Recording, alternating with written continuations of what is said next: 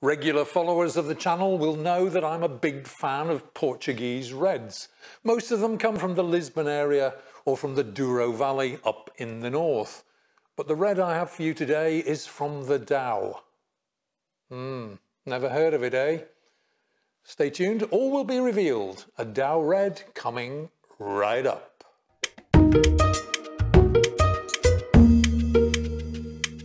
Hi guys, welcome to yet another edition of Big on Wine, the show which, as you may well know by now, attempts to bring you news, clues and reviews. Indeed, we seek to keep you up to speed with just about everything that's happening in the world of wine. And yes, this week we're back in Portugal and we're in the Douro region, and my wine of the week is this one here. It goes under the name of Porta dos Cavaleiros, and the vintage is 2013. And this wine comes in for a price of just under €15 a bottle where I am. Okay, let's see whether we can take a look at the name and where this wine is from. Porta dos Cavaleiros. Now, I can't say that the Portuguese language is my strong point, but if I had to take a guess, and also the label on the bottle gives a fairly good picture of what's involved here, it probably means gateway of the horsemen, Porta dos Cavaleiros. Okay, now this is 2013 vintage, so it's been aging for 7 years. This is a red wine, which is a blend of 3 different varieties, and those 3 different varieties are absolutely typical Portuguese varieties: the Touriga Nacional, the Alfrocheiro, and of course the Tempranillo. Tempranillo naturally being the big red grape of Rioja over in Spain, further east. So a very, very traditional blend of 3 big grape varieties. Now this wine is officially DOC Douro, and the Douro wine region is east of the city of Aveiro. Aveiro is on the Atlantic coast, and it's in central Portugal, and the producer of this wine is Caves São João, and Caves São João are based in São João da Ascenza. Hope I got that right. I'm sure people will write in and tell me if I didn't, which is situated roughly 30 kilometers or so southeast of Aveiro. So we're talking about central Portugal here, back off the coast.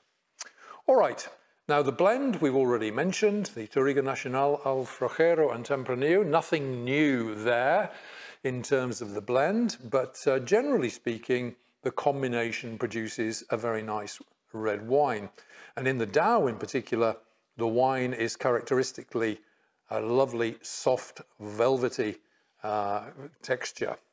All right. That's the backstory. Let's turn our attention to the wine itself, take a look at the wine in the glass.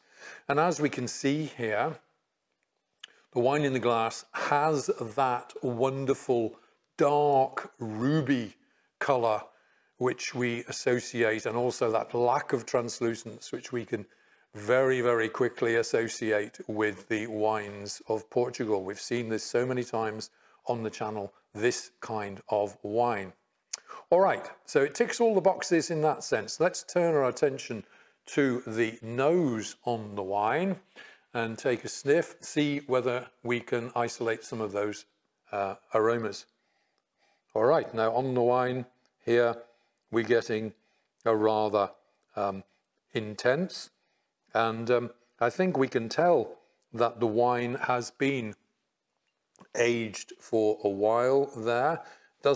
The aroma is not that of a young wine at all. We're getting a rather intense, oaky, fruity, but they're very, very, I think almost like dried fruit aromas coming off this wine here. Blackberry, cherry, sour cherry, I think is in the mix. Maybe even a little touch of licorice or something in the background as well. A very entertaining, interesting nose on this wine. Definitely the aging of the wine here has done its job. Okay, so far so good. Let's now try the wine in the mouth and see how we get on, what kind of flavours we can establish on this wine. Here we go.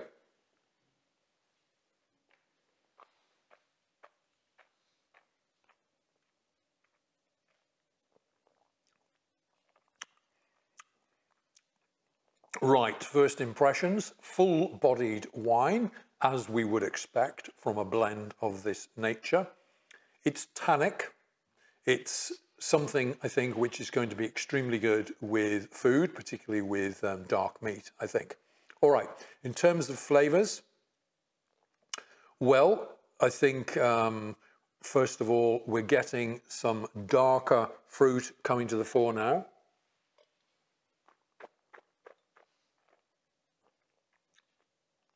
I would be looking at blackberry, blueberry in terms of flavours here.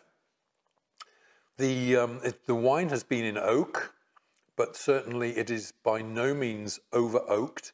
The oakiness is there in the background.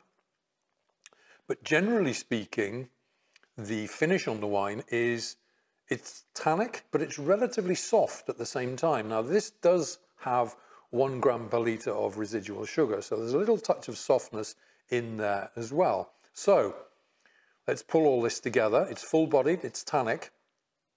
It's got those blackberry, blueberry flavours in there, touch of sour cherry in the mix as well, maybe a little dried fruit, figs maybe, hint of black pepper, and a relatively soft finish on the wine.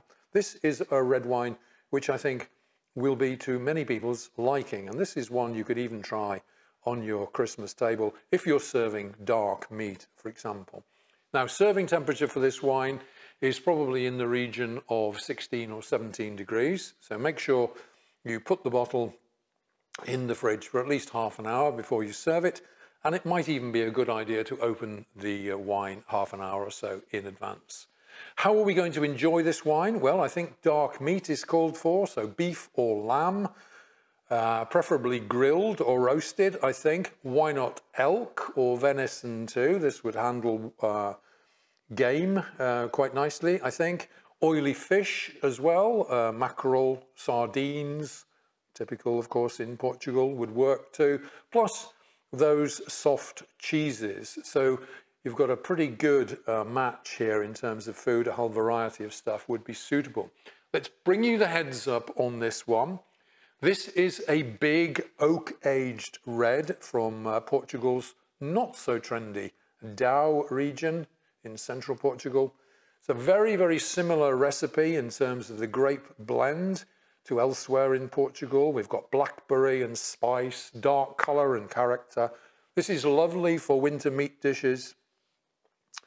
7 years of aging, perfect for drinking now, and available at a very, very acceptable price. Porta dos Cavaleiros, 4 stars out of 5.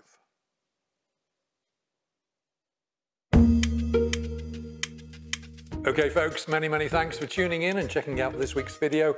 And of course, this was a little introduction to a big red from Portugal's central region there, the Douro, Porta dos Cavaleiros.